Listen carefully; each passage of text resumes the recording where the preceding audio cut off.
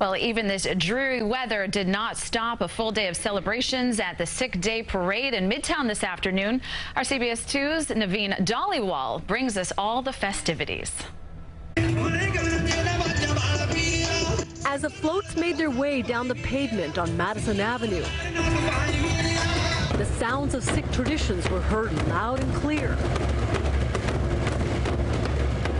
For the 35th Annual Sikh Day Parade, many of them wearing colorful turbans and cultural clothing, most of them wearing a rain poncho, lined up to celebrate the Sikh faith called Vaisakhi.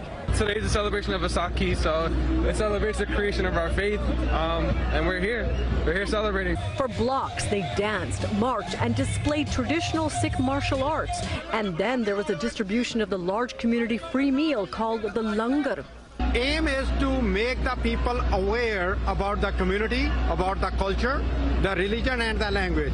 This year, the celebration even more special, as earlier this week, it was a big moment for Sikhs in New York after the state Senate passed a resolution declaring April 2023 Sikh Awareness Month. That's a really proud moment, really proud for especially all the youngsters. You know, when they will grow up like us, they will know that someone was there who did something for them.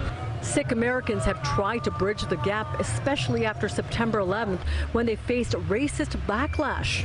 I think we've made a lot of progress with getting the image out there, but I think there's still a lot of people who, if you ask them who's a turban American, they won't be able to tell that that's a Sikh. And moments like today are to teach, to celebrate, and to have pride in. Growth of the community and acceptance of the community within New York City, it means a lot.